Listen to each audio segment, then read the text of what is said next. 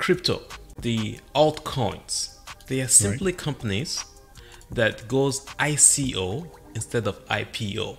IPO is of your grandpa and your grandma.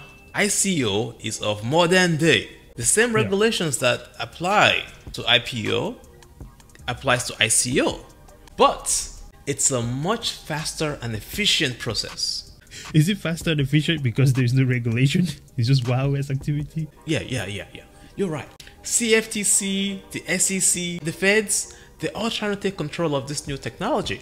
Because now as a company, I can detach the value of my company from all the economic drama and just be fully, I like this company, I use the product, I have a token of the company. All you need is a company, the ability to raise money. New generation stuff.